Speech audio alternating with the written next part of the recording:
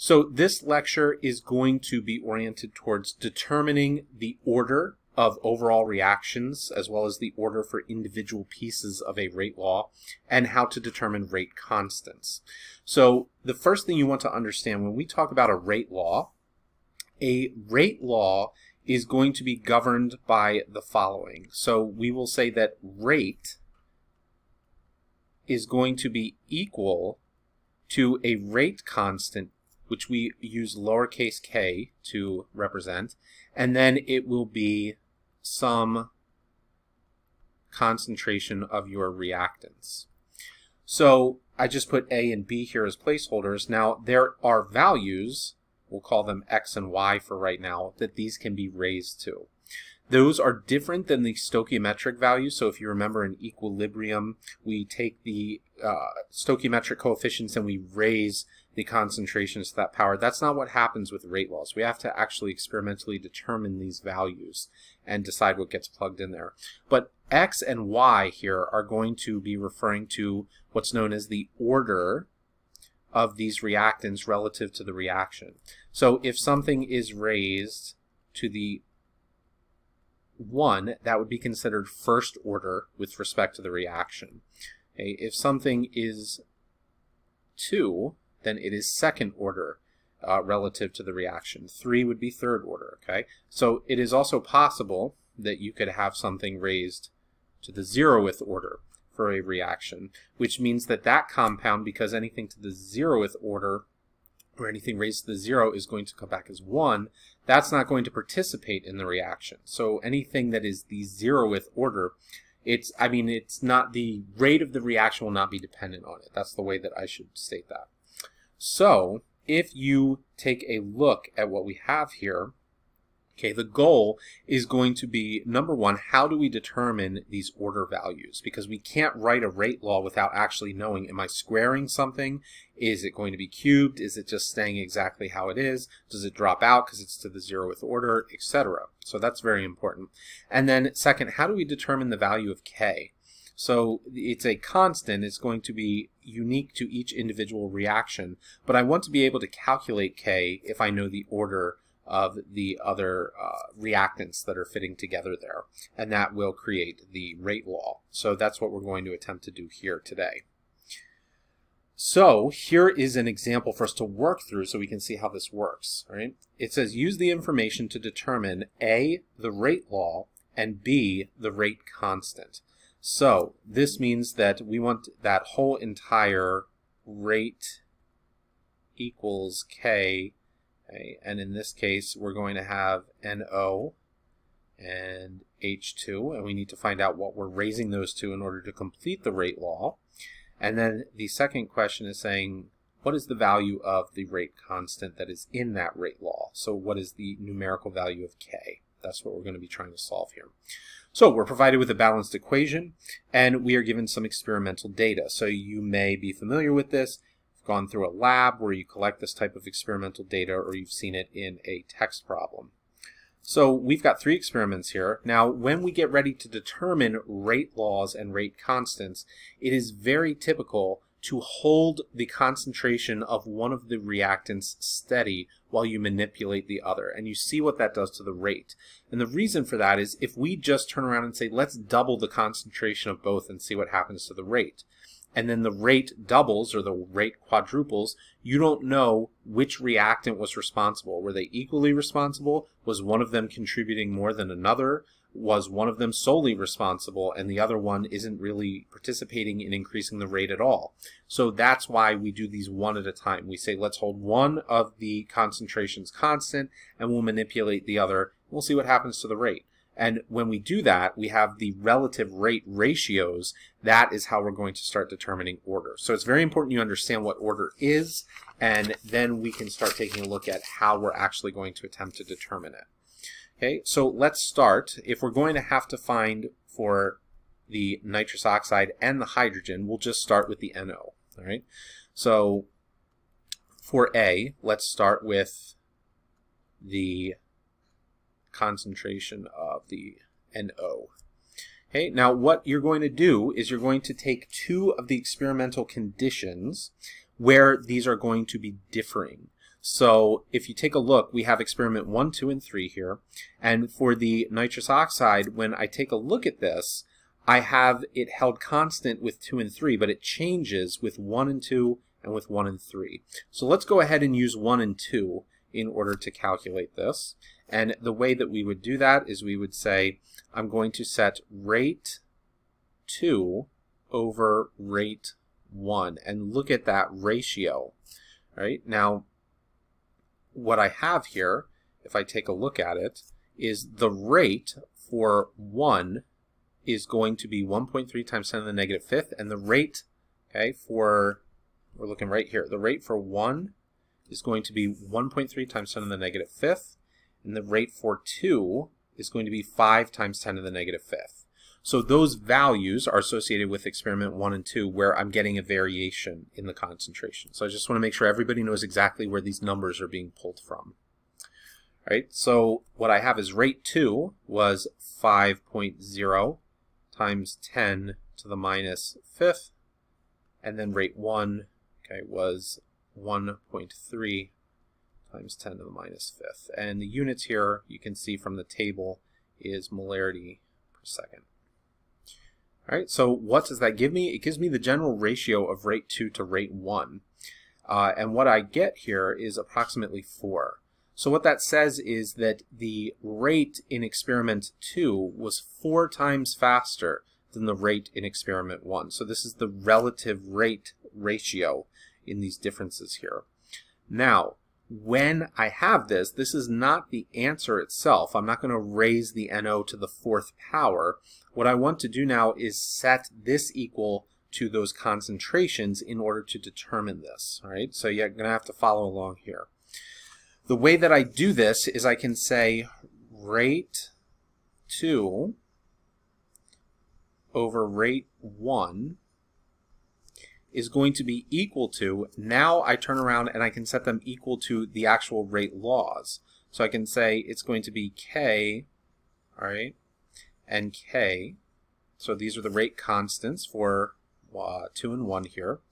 Okay, and that's going to be the concentration of the NO. So the concentration in experiment 2 was 10 times 10 to the negative 3rd. So I'll go ahead and I'll put that in there. 10 times 10 to the negative 3rd. Okay, and this is going to be raised to the x. That's what I want to figure out, the order, right? And then this is going to be 5 times 10 to the negative 3. Okay, these are the concentration values, and that's x there. All right, now I would also have the concentration of H2 raised to the y and H2 raised to the y, and we'll figure that out later. But the key here is that H2 didn't change when we went through experiment 1 and 2. So I don't need to worry about this at this point, and I also don't need to worry about the rate constants right here. So I'm looking at the relative ratio in the rates compared to the ratio of the concentrations, and that's going to be what allows me to solve for x, right? So this little chunk right here, if I solve for that, I find that that is going to equal 2x, right? 2 to the x. And we said before that rate 2 over rate 1 is equal to 4. So 2 raised to the x is equal to 4. Well, now it's very clear that x is 2 when I solve this. So there is the order. That means that when I solve for the rate law, I need to take NO squared. It's going to be second order relative to this reaction. So this is how you determine this experimentally.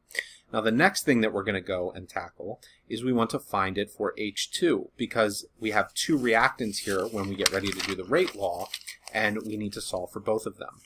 So when we get ready to do H2, all right, we can come up here and we can take a look.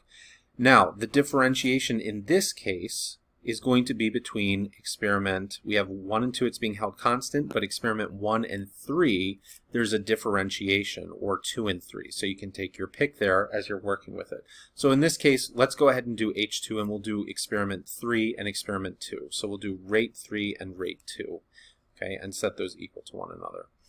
So in this case, we're going to say I have rate And let's just mention this is for H2 here, so we don't confuse ourselves, right? Okay, so I have rate 3 over rate 2, and this is going to equal 10 times 10 to the negative 5th over 5 times 10 to the negative 5th. So again, these rates are coming from the table up there. I've got molarity second, molarity second. All right, so if I take a look at this, this equals 2, whereas the other one equaled 4, right? So now what I can do is that same technique. I can say that rate 3 and rate 2 is going to equal, and now this time I'm going to drop the K's out and I'm going to drop the nitrous oxide out because that's being held constant between experiment 3 and 2, right? So here's experiment 3 and experiment 2. And if I take a look there, the NO is constant, and the rates here, these are the two that I just used, right? So here are the values that I'm going to use for H2. Okay, everything else dropping out. So for 3, I've got 4 times 10 to the minus third, and for 2, I've got 2 times 10 to the minus third. So you can already see that ratio where it's going there, right? But we'll formally put it in. It's going to be 4 times 10 to the minus third. Okay, and remember that's going to be raised to the y. And then we've got 2 times 10 to the minus third. It's going to be raised to the y. So what does this equal? Well, if I go ahead and I combine that, divide through, I end up with 2 to the y is going to equal 2.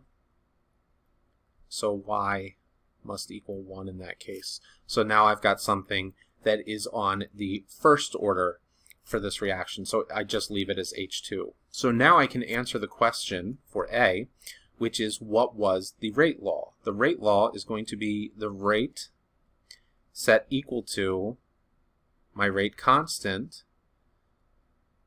with the concentration of nitrous oxide squared times the concentration of H2 gas. So there you go. That is the rate law now that we have the orders set. Now if we have the orders set, we can very easily determine what K would be.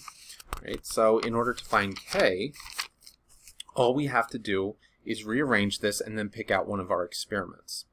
So what we do is we say to get K by itself, I have to divide through by the concentrations. So the constant is going to be equal to the rate